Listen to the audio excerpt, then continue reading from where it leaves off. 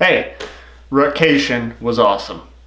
November the 6th, last video. If you haven't watched it yet, finish watching this video and go back and watch that video. Big buck, down. So all 8 days or whatever it was leading up to that I'd had off, the weather was horrible. It was windy, it was hot, movement wasn't great.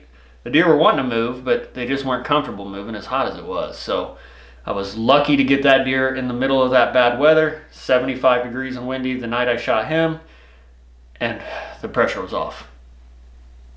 People always give me a hard time about that. You don't have to be pressured when you're deer hunting, just go enjoy it. Well, I do, don't get me wrong, I do love sitting in a tree. I like going out and being in the timber in the off season. But the way I take whitetail hunting, it's a challenge that I put on myself to go fill a tag on a mature deer. So with that comes some pressure. It's a goal and there's pressure to meet that goal. So anyway, after killing that deer, some of that pressure was gone. And I took Saturday and Sunday off to sleep in, really, to get my gear reorganized, because that turns into a friggin' disaster in the back of the truck when you're hunting hard. The all-day sits had worn me down, so I watched football is what I did. Go Steelers. What are yins doing? You kick the field goal. You go up by 8. What are the Steelers coaches using Common Core math or something? I knew that crap would ruin the entire world and this game. So Monday, the weather still wasn't great, but I had decided to go back after the deer I was hunting initially. The beginning of my vacation, the first 5 or 6 days, I hunted one deer really, really hard. Started to feel the burn, jumped properties, killed that other buck. So I'm like, cool, got one.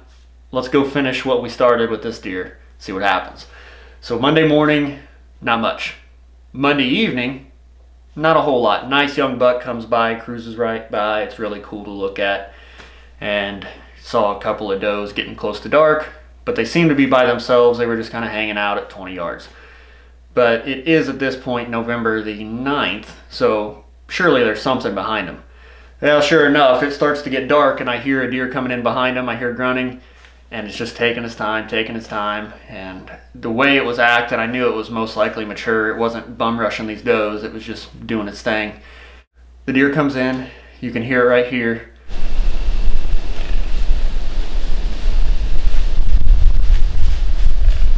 He's at 15 yards. It is the deer I've been hunting, and he's a solid, probably 160s stud looking deer. There he is. Been hunting hard. Here he is at 15 yards. It's the third time I've seen him. 2 glimpses that I couldn't even get on camera. And then this one after, last light. So I still can't get him on camera, but he's right here.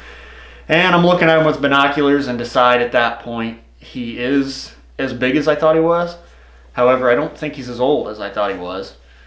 Pressure's decent in this area. He might not live, but at that point I decided I'm not going to be the one to kill him this year. I'm going to walk away, cross my fingers that he survives. I've got a stud of a deer on this other property still that I haven't put any pressure on yet. Got great weather coming up, so I'm just going to bail. I'm going to go hunt that other deer, let this guy go. Roll into Tuesday. That morning was pretty slow. And after that morning hunt, the storms started coming in. And when I say storms, I mean it for November. It was freaking wild. You guys can see this. It's just blasting in. We got, I would bet, an inch of rain. And I don't got a rain gauge. I made that number up. We got a lot of rain though. However, that storm was really good news. One, because as soon as that rain stopped, there was deer everywhere. I was out driving around. I sissied out, didn't get in a tree. But I was out checking fields and checking little areas. I drove around some public ground just seeing what was going on, and did see a lot of deer, which told me that what we expect after a big front, they're going to be on their feet. And what makes that even better is that that night, Tuesday night, it got cold. And so Wednesday morning was going to be 30 degrees, really calm, slight northwest wind. That gives me the perfect wind for the perfect stand to hunt this deer. So Wednesday, that's where I'm at.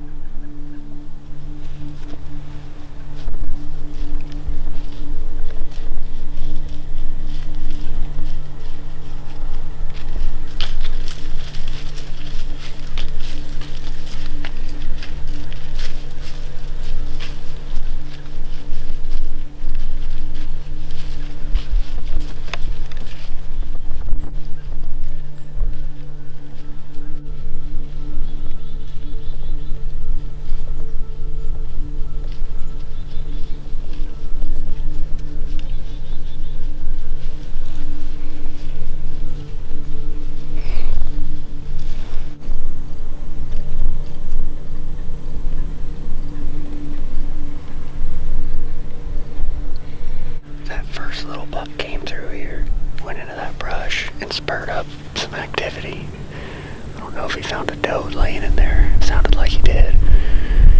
And he called that buck in, so that's kind of what I was waiting for. But I was hoping the one that he called in was a little bit older.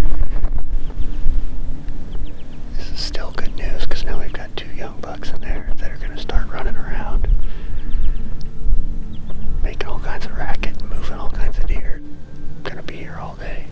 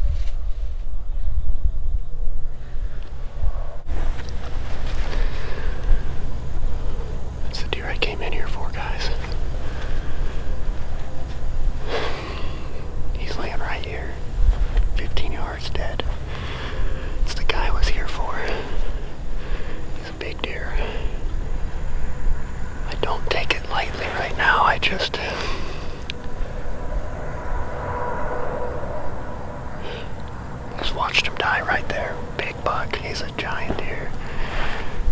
I had a bunch of pictures of him this year. I knew that my odds of killing that deer were pretty good because he was all over this property.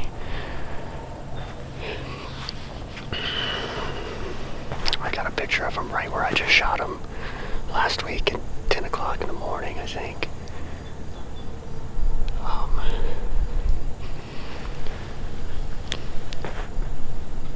He's a good one. I don't know what to say. I'm tagged out. It's November 11th. I'm done for the year. 2 big bucks in the last 5 days. I've got a 1-year-old over here now wondering what the hell's going on.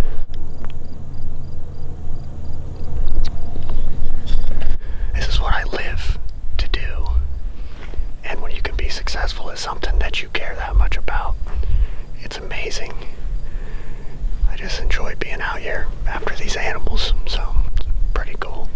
Oh, I'm pretty amped up. I've been sitting here for 10 minutes talking to myself. I shot him a little while ago. So I was sitting here fucking around because all I'd seen was those 1-year-olds. And I don't know if you remember in this stand, but I can kind of see the field across this brushy draw right in front of me. It'd be to, yep. So I'm just looking at that cornfield, looking at my phone, just doing my thing, and I see a deer moving up there. I'm like, well, that looks like a buck. Lift my binoculars. I'm like, oh shit. I'm like, that's a stud. I think it's this big 9-pointer I'm looking for with, he's got a bunch of junk off the bases. I've sent you the pictures. So I'm like, I think it's him. Well, I see him going across there and it's quiet, so I get my grunt call. He's heading complete opposite direction. I grunt twice real fast like a chase. He turns around, comes in, destroys everything, just marches through this brush, comes in, pops out at 20 yards, and I drilled him. And it is him, so he's laying here at 13 yards dead. I shot him, watched him. He ran a little like 5-yard loop, stood there and looked around, caught me in the tree as I was doing my thing. I was getting another arrow out of my quiver, is what I was doing. And he looked at me, but he was already locked up. And then he took off running 3 yards in front of me, and then this little brush pile to the right he died in. So I'm staring at him right now. Yeah, I can't, he's in the brush. I can't get a good look at him, but from what I can see, he's a solid deer. So 11 a.m. worked out. And hadn't seen a deer until almost 10 o'clock. So yeah, he was cruising, wasn't on a doe at all by himself, and obviously, because if there would have been a doe up there, he wouldn't have done all that. So I'm gonna get down and go look at him. Those are my boys. Yeah, it's just sinking in. I know you guys want to see this deer. Okay, I'll go get the deer. Let's go.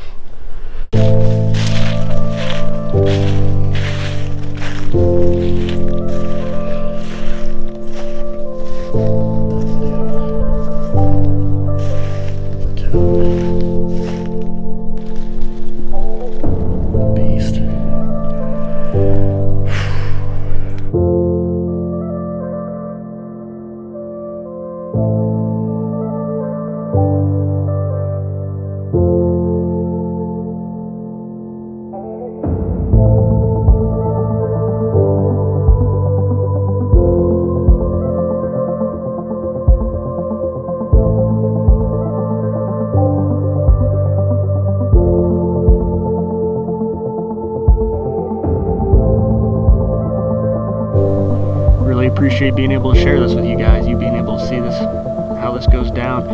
You know, the reason I started videoing again was there's a lot of young folks I run into, and they don't really know what deer hunting's all about if they don't have somebody to take them. They don't know what to expect, and I just hope that some of you guys watching are interested in deer hunting, and this piques your interest even more and gets you excited about it. Because I'll tell you what, it is exciting, especially when it all works out and you get to take a big deer like this. It's exciting for sure.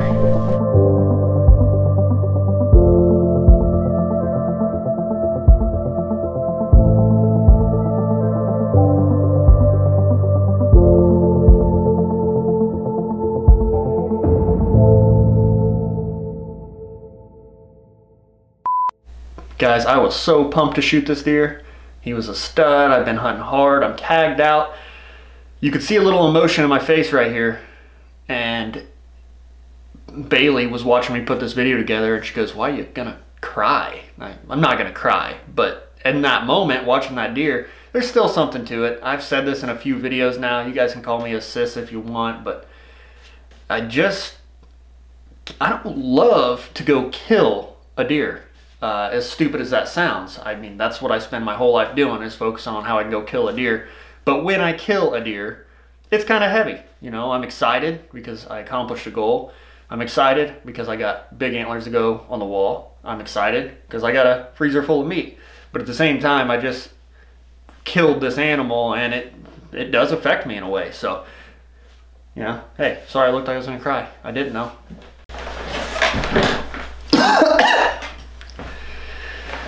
Oh guys, thank you so much for watching this video. I really appreciate it.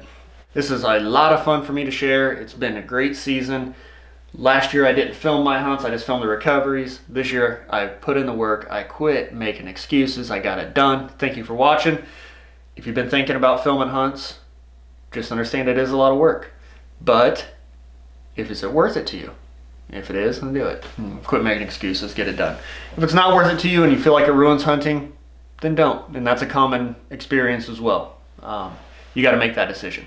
Thank you guys for watching though. I'm going to continue to do this. I'm going to continue to post more videos on all kinds of things. If you have any ideas or anything you want to see, please comment below so I understand what you're wanting to know, and I'll make something up.